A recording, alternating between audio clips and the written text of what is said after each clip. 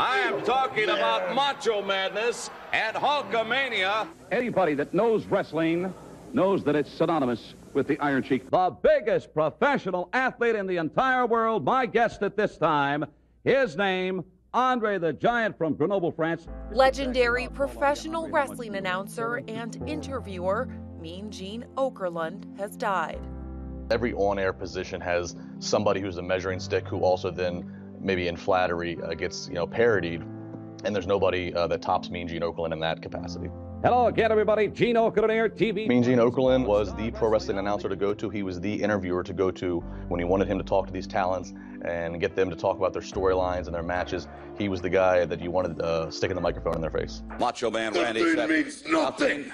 Nothing means nothing. Nothing means nothing. What do you mean by that? He's kind of like the standard of pro wrestling announcers. You know, he came over to WWF in 1984, and that's the year that Hulkamania kicked off. What's it gonna do when the Hulkamaniacs run wild on you? Right before WrestleMania started, so he's really associated with the glory times of pro wrestling. What's the cup for? WrestleMania 3, Pontiac, Michigan. Yeah, 90,000 plus people watching right there. And this is Ricky the Dragon Steamboat's cup of coffee in the big time. Yeah, cup of coffee in the big time. I think to the fans, they always saw Mean Gene Okerlund talking to the big names. But I think probably from an internal business standpoint, I think Mean Gene was well respected because the top guys very much respected him. We gotta run a couple miles right now, but as soon as the sun comes up, a couple miles. Before that's right. the sun's even That's up? right, Mean Gene. I don't want you to lose it out there, Daddy, because we're just getting started.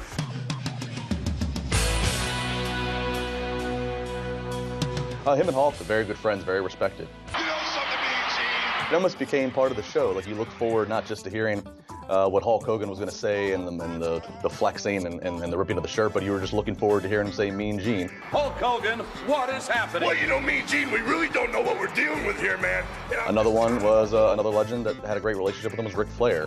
And Ric Flair would, famously scream, Mean, woo, Gene. Mean! Woo! My God! Gene! It became part of the show to hear how people were going to address Mean Gene. And then again, in his own cadence, his own way, the way that he would announce and promote stuff. He promoted WCW's 900 hotline through the 90s. I have got a hotline rumor for you. This surprise will be available to you on the WCW hotline, and I have all the details. I would say a trait that made him famous would probably, again, just be his ability to communicate with the audience. Ladies and gentlemen, here we go. Hey, Mean Gene! He was just such a warm figure. And then he could be so colorful and funny at a drop of a hat. A lot of us are looking forward to see this gigantic egg. Wherever that came from, I'm sure it had to hurt. I've never heard anybody speak a bad word about him or have anything really negative to say, and that's hard to do in anything, but especially in a world like pro wrestling.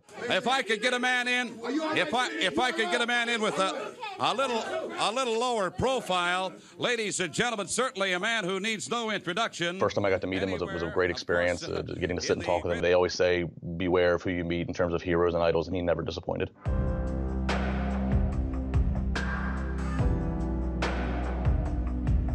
He couldn't have been more gracious, more happy to offer advice to a younger broadcaster, to just want to talk wrestling and go down memory lane.